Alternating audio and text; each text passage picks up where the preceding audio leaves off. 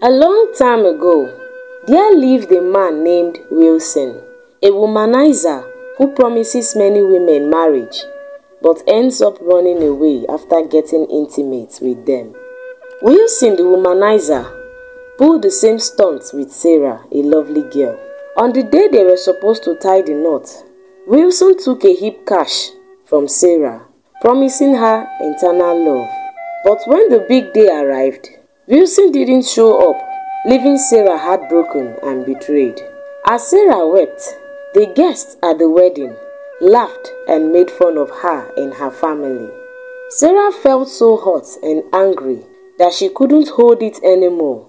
Anger boiled inside her, and in her fury, she laid a curse upon Wilson, saying that if he ever had daughters in future, none of them would find marital bliss. Men would use them, discard them, and leave them at the altar, just as Wilson had done to her. They would suffer just like she did. They wouldn't find love, and men would treat them badly, just like Wilson treated her. As soon as Sarah uttered this curse, a tempest brewed in the skies, reflecting the storm raging within her heart. Suddenly, the sky turned dark, and a big storm began to brew. It was as if even nature was angry at what Wilson had done to Sarah. Many years later, Wilson found himself the father of 3 beautiful daughters. His eldest daughter, Lisa, was a bright and spirited young woman. Wendy, the middle child, possessed a kind heart and a gentle spirit. Kyra, the youngest, was full of energy and mischief, always keeping the household lively. Despite his past mistakes, Wilson loved his daughters dearly and did his best to be a good father to them. He watched with pride as they grew into strong, independent women, each with their own dreams and aspirations. But deep down, Wilson couldn't shake the feeling of guilt for the pain he had caused Sarah and many other women in the past. Wilson prayed fervently that no one would ever treat his daughters the way he had treated many women in the past. He knew firsthand the pain and heartache that came from broken promises and shattered dreams. Every night, he prayed for their happiness and safety, hoping that they would find partners who would cherish and respect them. As Wilson watched his daughters grow, he made a conscious effort to instill in them values of honesty, integrity, and empathy. He wanted them to know their worth and to never settle for anything less than genuine love and respect in their relationships. And as they ventured out into the world, Wilson hoped and prayed that they would be spared from the same mistake he had made, and that he would find the happiness and fulfillment he had once foolishly denied others. Despite being 30, Lisa, Wilson's oldest daughter, hasn't found the right person yet. She has been in many relationships, but none lasted long. What's different about Lisa is that she is saving herself for marriage. Whenever things get too close with her boyfriends, she says no, sticking to her decision to wait for marriage. Some guys respected her choice, but other guys get upset and leave. But Lisa stays firm in her belief that saving herself for marriage is important. She wants a love based on trust and respect, and she thinks waiting for the marriage is part of that. Even though it's tough sometimes, Lisa keeps hoping she will find someone who shares her values. She believes true happiness is worth waiting for.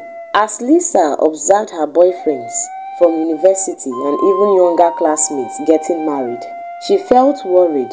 At 30, she knew time was passing, and she felt pressured to find someone. She always wanted to wait until marriage for intimacy, but now she wondered if that was why her relationships never lasted. Seeing others settle down made Lisa doubt her choice. She thought maybe waiting for marriage was stopping her from connecting more deeply with someone.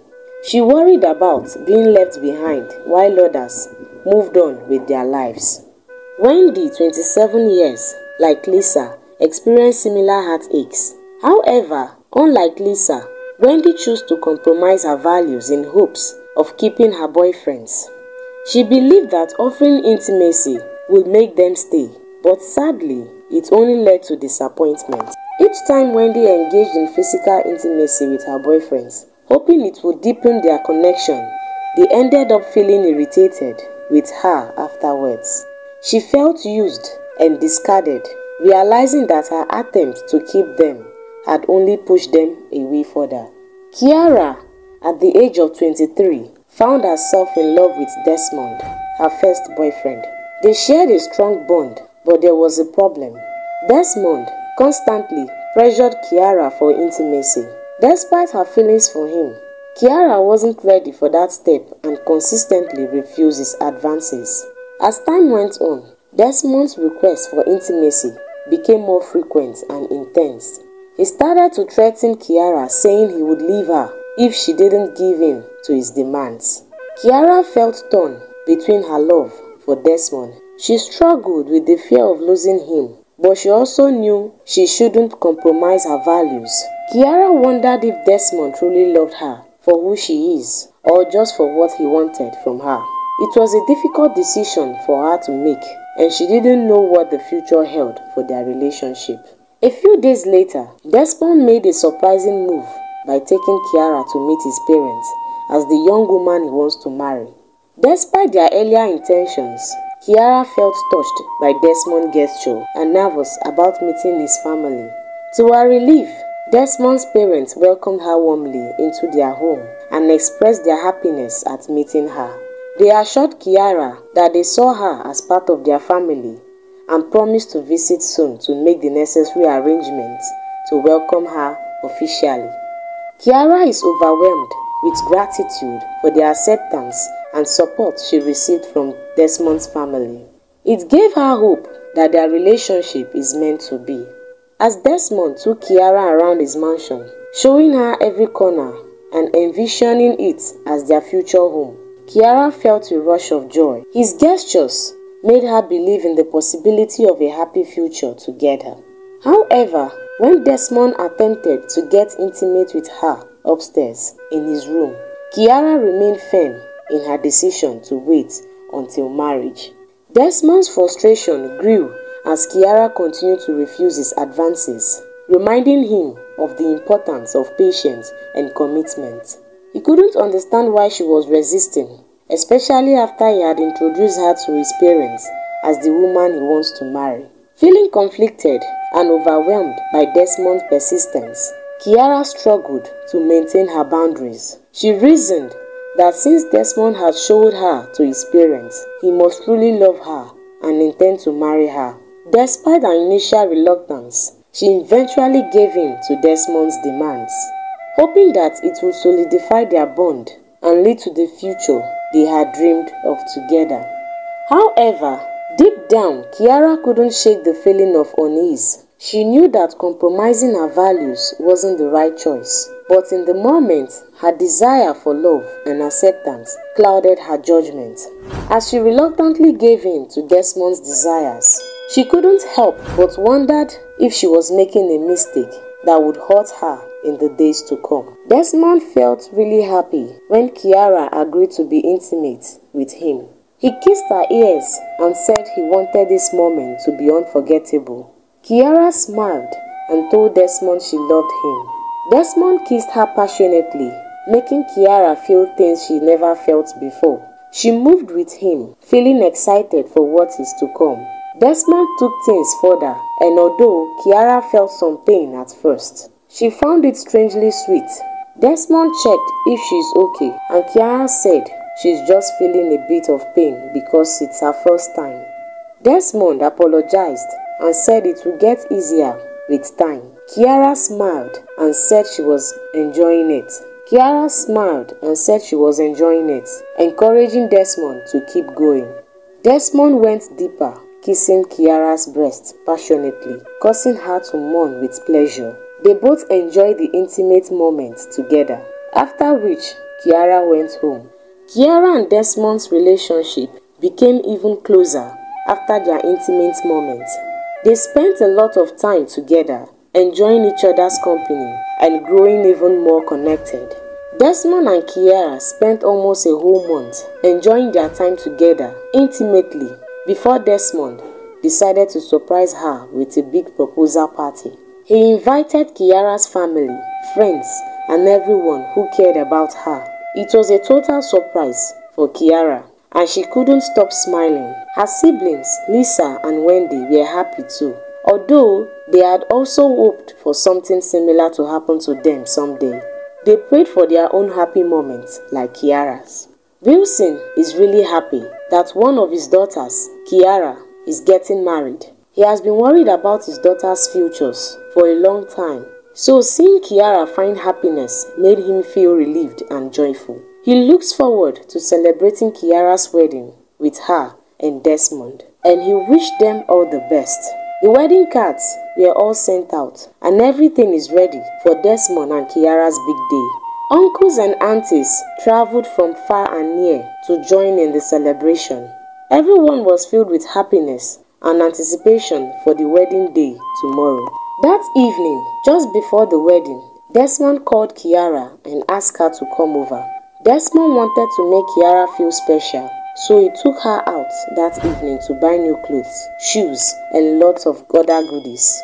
They spent time together in the mall, thinking out the perfect outfits and enjoying each other's company before the big day. It is a sweet and thoughtful gesture that made Kiara feel even more excited for their wedding. After they finished shopping at the mall, Desmond and Kiara went to Desmond's house to rearrange the room.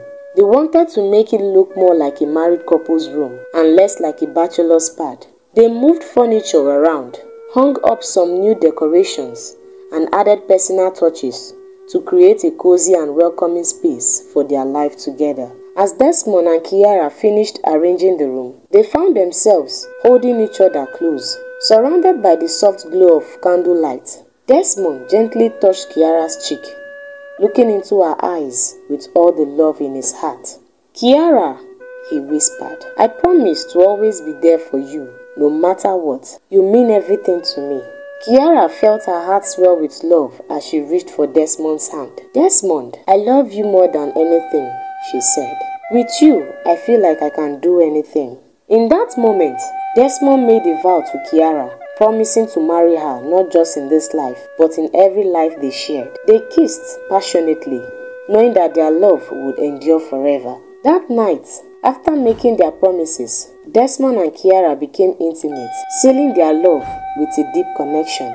Kiara arrived home late that night and went straight to bed, exhausted from the day's events. The next morning, which is her wedding day, her two elder sisters helped her get ready, making her look stunning, beautiful for her big day. Meanwhile, Desmond's parents helped him get dressed and ready for the wedding. They filled with excitement and joy for their son as he prepared to start this new chapter of his life with Kiara. As the time for the wedding approached, Desmond's parents, along with his uncles and aunties, made their way to the church. Desmond had told them he would be arriving with his best man, adding to the anticipation and excitement surrounding the special day. Kiara and her family arrived at the church along with other invited guests, eagerly awaiting Desmond's arrival. However, hours passed and Desmond still hadn't shown up. His parents tried calling him, but there was no answer. They even sent someone to check on him at home, but Desmond wasn't there. As time went on, everyone grew increasingly worried. Kiara called Desmond repeatedly, but he didn't pick up. Eventually, it became clear that Desmond was nowhere to be found. Desmond suddenly found himself in a hotel, bewildered and confused. It felt as though some unseen force was controlling him, leading him away from the church where he was supposed to be getting married. Hours passed and there was still no sign of Desmond.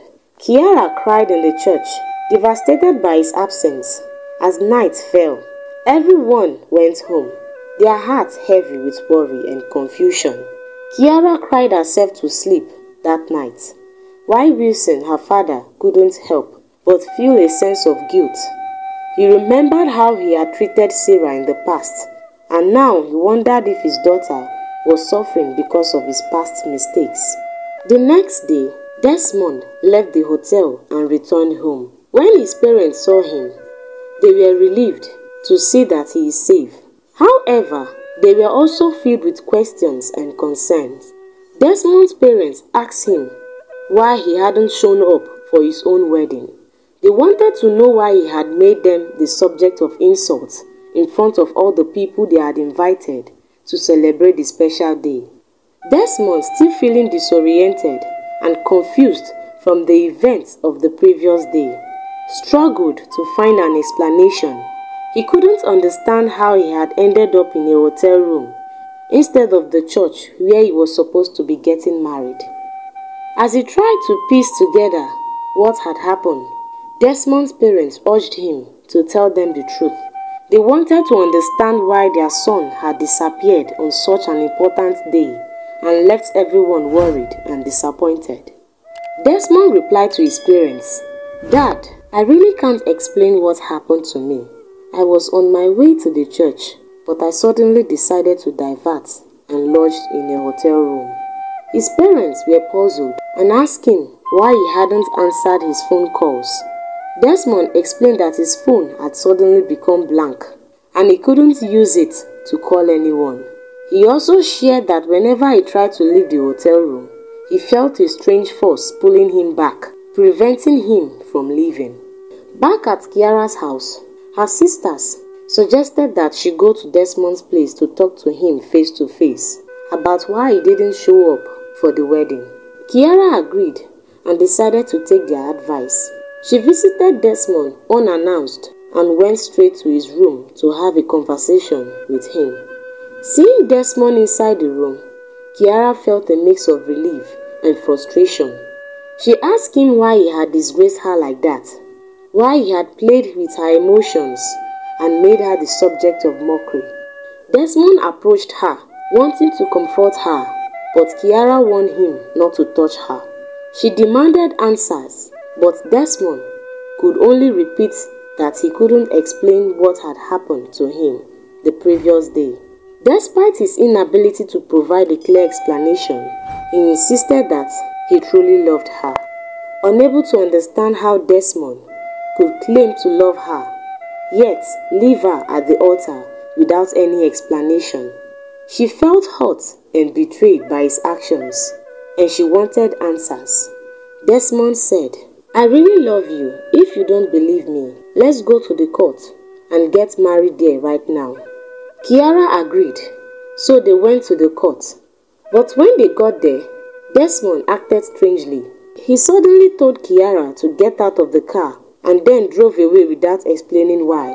Kiara is left confused and upset by his actions. She took a cab back to Desmond's place and found him in his room. She asked him what his actions at the court meant. Desmond replied, "I don't understand myself. I don't know why I did what I did, but I know for sure that I truly love you."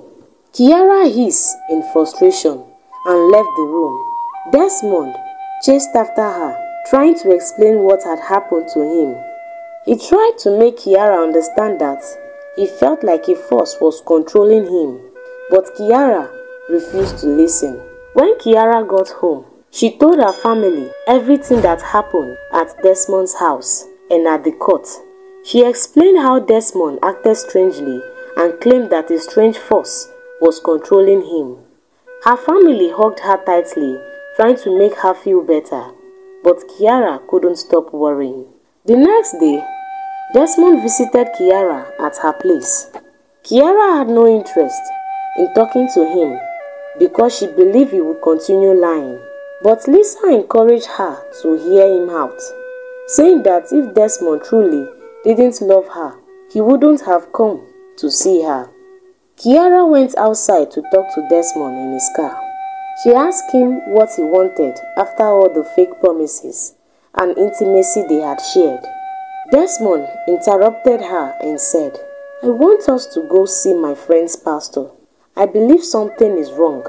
That's why on the 2 occasions we were supposed to get married, something strange always happened." Kiara felt uneasy about going, but she reluctantly followed Desmond anyway, unsure of what would happen next. Despite her doubts, she decided to trust Desmond and see where their journey would lead. At the church, they met the pastor, a kind man who listened carefully as Desmond explained what had been happening. The pastor had a revelation about a woman who was crying on her wedding day. The woman laid a curse on a man named Wilson.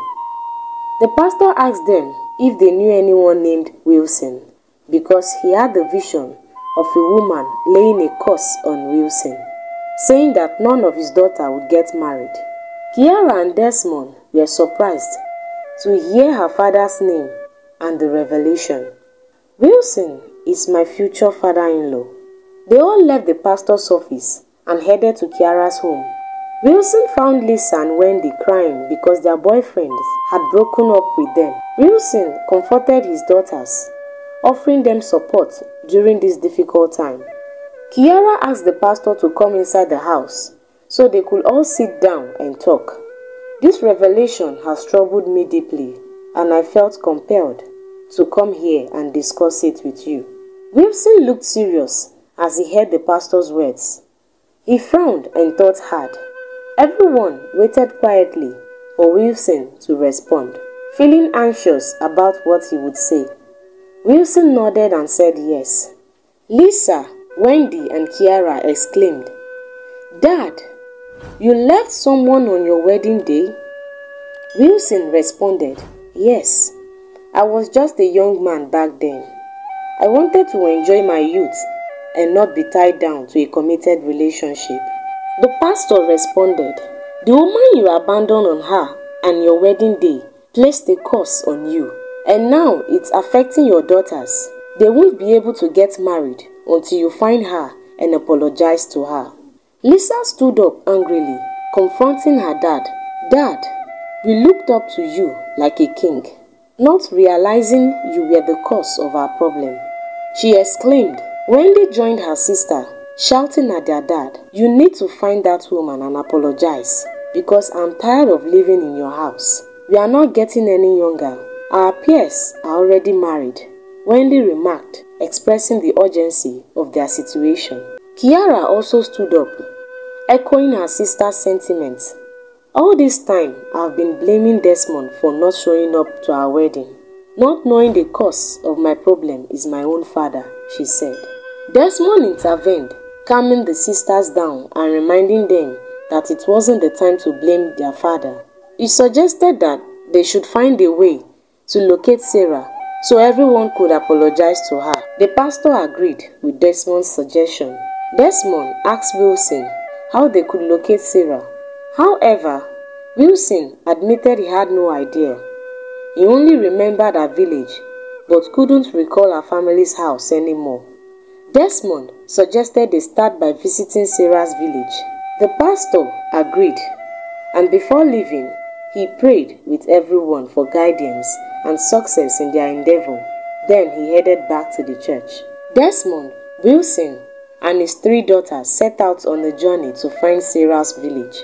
They traveled for 2 days, searching tirelessly until they finally found the exact village they were looking for. Their challenges didn't end there. When they asked about Sarah in the village, the villagers informed them that there were many people named Sarah in town. Some even requested her surname to narrow down the search, but Wilson couldn't remember it. This added to their difficulty in finding her. Moreover, after so many years, things had changed, and Wilson couldn't recall Sarah's house anymore. This further complicated their search. The pastor also reached out to them over the phone to offer comfort and encouragement after they expressed their frustrations to him. He urged them not to give hope and assured them that they will find a way to overcome their obstacles. The pastor also prayed with them over the phone, asking for God's guidance, wisdom, and direction in their search. He encouraged them to stay strong in their faith. Immediately after the prayer, Desmond proposed a plan. He suggested that since there were many Sarahs in the village, they should start by visiting the houses of all the Sarahs who were above 55 years old. This way, they hoped to either locate Sarah or gather information about her. Everyone agreed to Desmond's suggestion. The next day, they began their search. They spent almost 2 weeks searching tirelessly, but unfortunately, they couldn't find any leads on Sarah's whereabouts. When they became frustrated and wanted to go back, worried about losing her job, however, Lisa reminded her that their mission was more important than their jobs. Kiara also expressed a desire to return home, but Desmond intervened, explaining that leaving now would mean giving up on their chance to get married. He reminded Kiara that he had put aside his own work for this mission and that they needed to stay committed. Wilson watched his children's determination and felt a deep sense of regret for his past actions. He prayed fervently for their success in finding Sarah, wishing he could turn back time and undo the mistakes of his youth. After another 2 days of searching, they finally found Sarah's home. Wilson recognized Sarah's mom sitting in front of the house. He informed his family that they had arrived at Sarah's home. They all breathed a sigh of relief. Approaching Sarah's mom, Wilson, Desmond, and his family exchanged pleasantries and explained their purpose. Sarah's mom inquired about their identity and the reason for seeking Sarah. Wilson introduced himself along with his children and Desmond. He went on to explain that he was the man who was supposed to marry Sarah over 33 years ago but failed to show up. Sarah's mom became extremely angry upon realizing that Wilson was the man who had deeply hurt her daughter.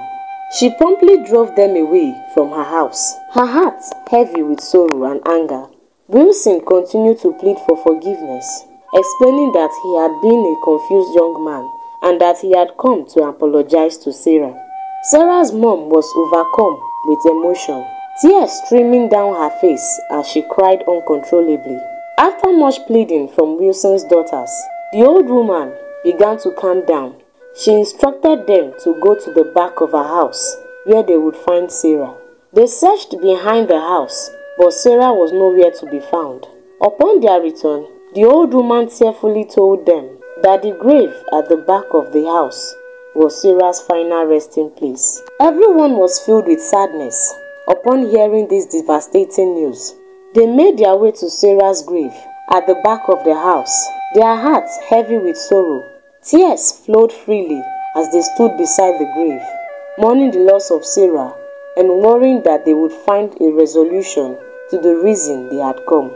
Despite the despair hanging heavy in the air, Desmond refused to give up. After spending more time in the backyard, he left everyone behind and approached Sarah's mom to inquire about what had happened to Sarah.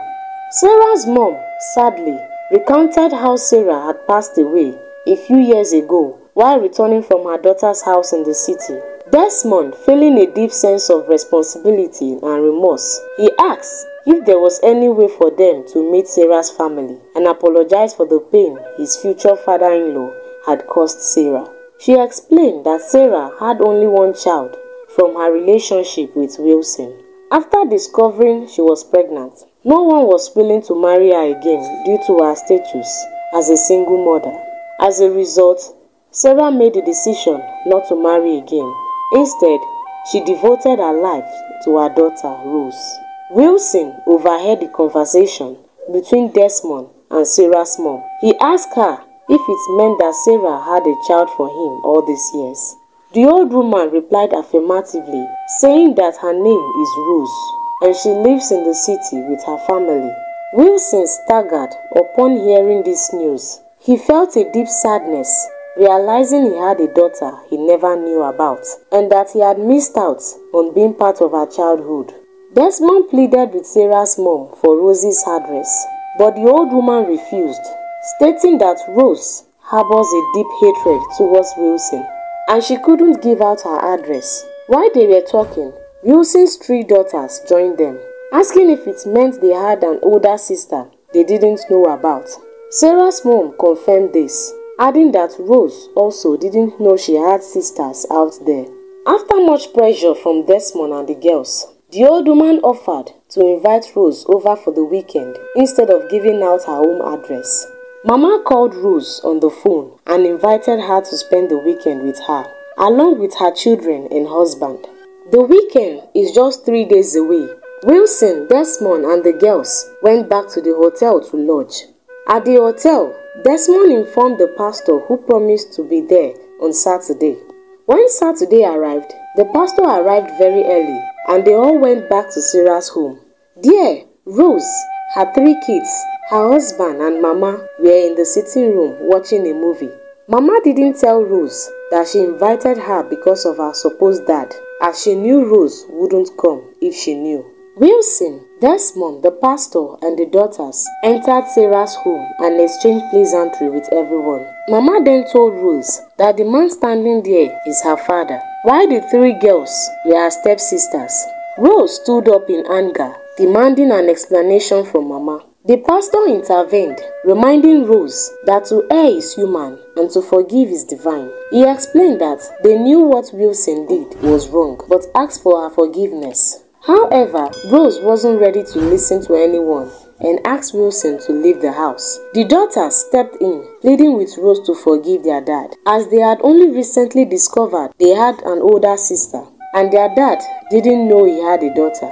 Desmond also tried to calm the situation, and Rose's husband urged her not to be too quick to anger. After much words of wisdom from the pastor and Mama, Rose finally calmed down. Wilson asked for forgiveness for what he did to Sarah and pleaded with Rose for forgiveness. After counseling from the pastor, Rose agreed to forgive him reluctantly. They all went to Sarah's grave to ask for forgiveness, and after much begging from everyone, there was a heavy storm in the air, signifying Sarah's forgiveness and the reversal of the curse she had laid. After the storm passed, the pastor informed Wilson that Sarah had forgiven him, which made him very happy. Everyone was relieved and happy about the reconciliation. Wilson also took the opportunity to bond with his 3 grandchildren and his in-law for 2 days before they all went back home. Lisa received a surprising call from her recently estranged boyfriend, who apologized and expressed his intention to come and meet her family for their marriage rites. Overjoyed and taken aback by the sudden change, Lisa hurriedly went to Wendy's room to share the exciting news. To her amazement, Wendy had received a similar call from her own boyfriend. The sisters were very happy and quickly told Rose the good news on the phone. She is happy for them too and promised to attend their weddings. Kiara and Desmond's relationship got even better. Kiara thanked Desmond for always being there and helping them understand their family's past. She said without him, they wouldn't know as much as they do now. After a few months, Lisa, Wendy and Kiara married their dream partners. Wilson spent more time with Rose, and over time, she forgave and forgot the past. Rose accepted him as her father and even allowed her children to spend holidays with him. The curse on Wilson's daughters not only disappeared but also made Wilson realize he had a daughter he never knew about. Kiara, Lisa and Wendy's mother, who had left Wilson years ago for no reason, also found her way back home. Wilson's family is finally complete. Every year, he visited Sarah's grave to apologize and promise to be a good father to Rose and also a good human. The pastor also emphasized the importance of not hurting others, as it could affect not only them but also their children. He encouraged them to be kind to everyone they meet and to strive to be good people. They all agreed to the pastor's advice and promised to not only be good individuals themselves but also to teach their children and those around them to do the same. And the moral of this story is never toy with people's heart and also their emotions. Thanks for watching. Please subscribe to our channel and turn on the notification bell below for more videos. And also like, share and comment. Thank you. See you on our next video. Bye.